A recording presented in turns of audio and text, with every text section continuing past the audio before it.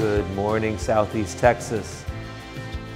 I always wonder how women feel when men talk about the pains of childbirth.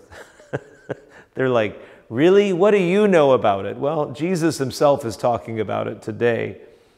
He said, when a woman is in labor, she's in anguish because her hour has arrived. But when she has given birth to a child, she no longer remembers the pain because her joy that a child has been born into the world. Jesus uses the word joy 3 times. There are struggles that all of us go through. Women, pardon that men often like to talk about the pain of childbirth. We'd have no idea what it's like. You are the stronger of the human species. I have no doubts about that.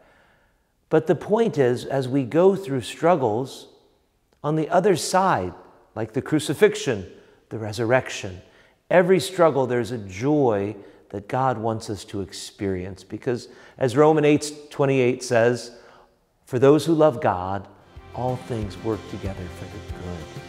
May we find our joy in the Lord today.